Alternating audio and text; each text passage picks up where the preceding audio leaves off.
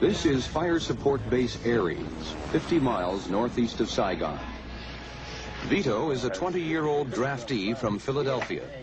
A photographer before he entered the Army, Vito is now a squad leader, responsible for the lives of a dozen men.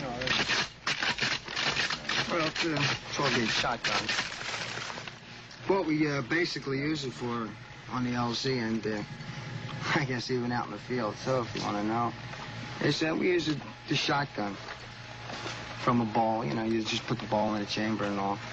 Paul, let me borrow that ball from you.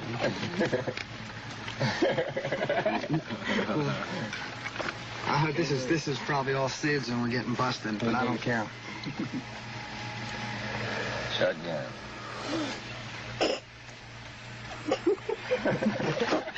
What's happening here is also happening to some extent at virtually every other American installation in Vietnam.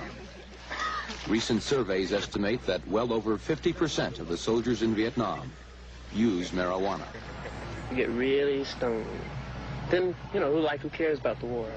This war.